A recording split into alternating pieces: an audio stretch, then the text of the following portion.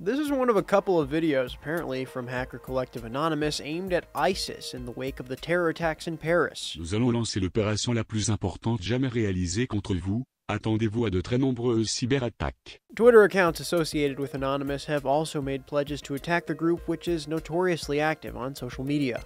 Anonymous made similar pledges following the Charlie Hebdo shootings in January, hacking ISIS Twitter accounts and branding their attacks #OpISIS. The collective claims to have flagged more than 100,000 ISIS accounts in all. One OpISIS volunteer told Foreign Policy, "We believe that all of us combined, we can show the world that ISIS does not have as much power as it claims it does." So-called hacktivists have also targeted ISIS-related websites with denial of service attacks.